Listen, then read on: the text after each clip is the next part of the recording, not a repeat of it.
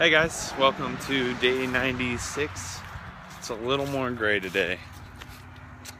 That's always sucky. But we're out here gonna get the run in. Every day the leaves are just a little bit less on that tree and a little bit more on the ground. Today I'm not sure what we're gonna talk about. My computer should come at some point today, which will be really cool. And then my microphone should be in by the end of the week. Everything else should be here soon too. Hopefully I can have everything set up and going by next week, but if not, it'll probably be the week after that. But anyways, it's day 96 of the running series, and we're gonna go ahead and get with it today. So I'll see you in a second. Hey guys, we made it to the end. I was gonna show you guys the cornfields today that I showed way back at the beginning, and that you would see frequently when we went to the stop sign, but it started raining. They're completely gone. Everything's been combined up and ready to go. So they're gone and the leaves are changing and it's getting colder. I'm wearing sweatshirts and it's raining and gray sky. It just shows how far we've come, not only like me, but like just the recordings from day one to now, how different everything is.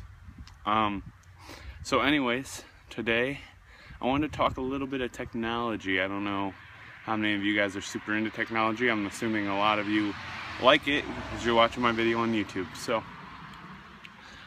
my question is about computers and where you think the future of computers are heading. We talked about the future of a bunch of random things. I talked about the internet, but the future of computers, do you think that they're going to stay the same size and just become more powerful?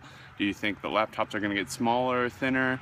Do you think the laptops are even going to be around, or are we shifting completely to tablets with keyboards or no keyboards?